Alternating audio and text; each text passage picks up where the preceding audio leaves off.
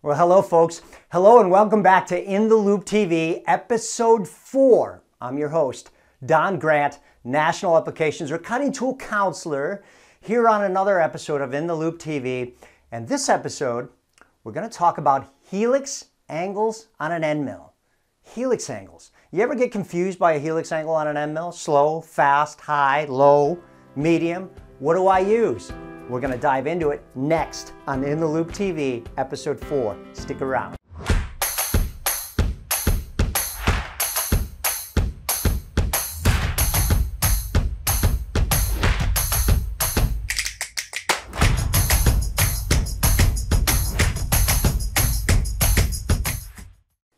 Well, hey, welcome back to In The Loupe TV. I'm your host, Don Grandt, National Applications Cutting Tool Counselor, with another episode of In The Loupe TV. Helix angles. What's a helix angle? Let's just describe this real quick. What is a helix angle? Well, you know when you get an end mill and you take a look at it, and even on drills and thread mills too as well, it's the angle that you can actually see that's on an end mill that creates the spiral. Well, what does it mean? How do we use it? This episode, we're not just going to talk about that angle and what it does. I'm going to put it in a couple situations and tell you how to use it a little bit better. Can't wait, but we got to go to the shop and talk about it in a little bit more detail. Let's go.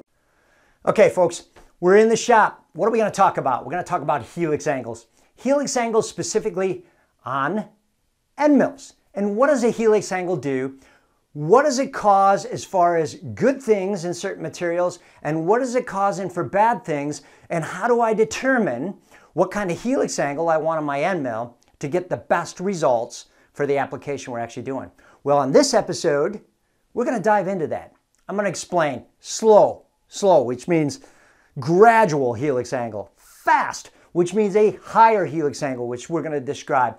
All these things we're going to relate to real-life applications and how you can use them better to be more efficient at the spindle. But before we get started, please hit the subscribe button, hit the like button. You'll get notified and come back and tell all your friends about this episode. These episodes from In The Loupe TV, we enjoy it. Hope you're enjoying it too. Let's dive into helix angles very specifically. So let's just talk about high helix and low helix. What are the main effects that both of those have on your material, and what's the difference? Well, let's start out with just like a straight flute, right? You can start with a straight flute, which means the flute is going straight like this, and then from there, 0 degrees, from straight, that's called 0, then we would be at 10, 15, 20, 25, 30, all the way up to 45 and 60 degrees. So first of all, with a straight flute, what you have is the most amount of tool pressure. You got one flute that's engaged right away and the load is very heavy. So think about that because we're going to come back to it. So on a straight flute, you have strength, you have muscle, but you also have load, which means you have a lot of side pressure. As the helix gets higher, all the way up to 45 to 50 degrees, the side pressure is relieved because the load, when it's cutting, is spread along the long helix angle. So if the load is spread along the long helix angle, okay, that's a good way to relieve side pressure. The higher the helix, the less side pressure. The lower the helix, the more side pressure. So when we run with a high helix, what's a disadvantage of a high helix if we're relieving some of the side pressure? Well, some of the disadvantages is because we have that tight spiral. When you're engaged in the material, that whole end mill wants to pull down. And so you get more of a down pulling force on that end mill, so it wants to pull out. So the higher helix, the less side pressure because we're spreading the load, but the more down pressure.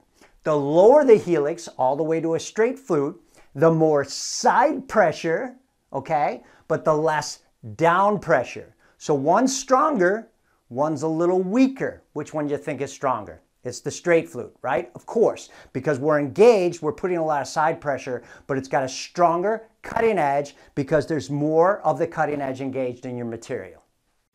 So let's now take these two helix angles. Before we put them in an example, let's make it a little bit more obvious for you. So where do you think we would use a high helix, and where do you think we would use a slower helix? Well, first of all, Because I said a high helix puts less side pressure on, but it does have a corkscrew effect and it does want to pull out, you're going to use a higher helix in finishing applications. Why would you use it in a finishing application? Well, because it puts less side pressure, you can take light amounts, spread that load, it cuts freer, and you get less deflection in the wall, so you can take less, okay, I gotta say this, less spring passes. You can't get away from spring passes, but you're gonna take less spring passes on a finishing application with a high helix. So think of high helix for finishing.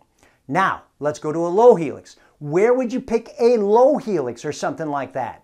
Where the material is tougher and harder and you want to muscle the material off. The lower the helix, the stronger it's going to be. Here's an example.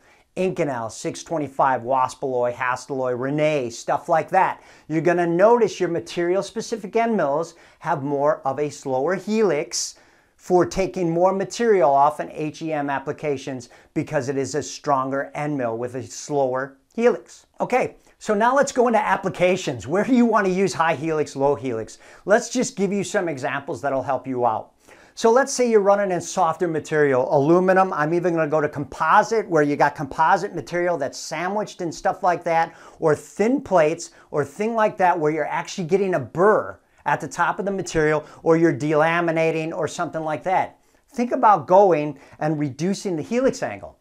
Get a straighter helix angle. And I'll tell you, in composites, sometimes a straight flute in a composite, because you're not pulling any of that material up, or even a compression cutter, is going to help you because those directional forces are not pulling up. Even if you're getting a big burr on some aluminum and you're trying to reduce that burr because maybe you don't have the right geometry on an end mill, drop the helix angle and you can reduce the burr that it's actually pulling up on that. So now, where would you use a fast spiral or a fast spiral on some of those same materials? Well, I'm going to tell you this right now. If you're helical ramping into a hole to do a pocket, a high helix is very advantageous to pulling the chips out of the hole. I'm telling you, if you slow down a helix and you're doing a helical pocket and you're helical ramping down to the bottom and that helix is slow, sometimes what you have is you have a hard time getting the chips out. So go with a high helix, it'll throw the chips out. Very advantageous, very good for using a high helix and a low helix and specific applications. So now I'm going to give you the biggest secret to helix angles that you're going to need to know at the end of this episode. We design all of our cutting tools for material specific with the right helix angles for the right applications. Try to buy material specific end mills. They're already designed for those applications with the right helix angles.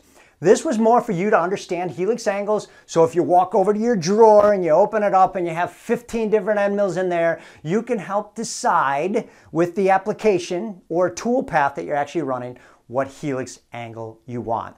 Again, please, if you have any questions, put them in the comments. I'll get a lot more detail, a lot more specific to handle your application and help you through any problems that you want to get through. But hopefully you understood a little bit more about helix angles. You hit the subscribe button, you hit the like button, and you come back and join us for episode 5. Can't wait to see you there. Well, hey folks, that's a wrap on episode 4. Man, I hope you really enjoyed this episode. I hope you learned a little bit about helix angles. I hope you also watched episode 1, 2, and 3. If you haven't, please go back and watch those. They're great episodes. But before I go, 3 things in life we'll never get away from: death, taxes, and spring passes. Have a great rest of your week.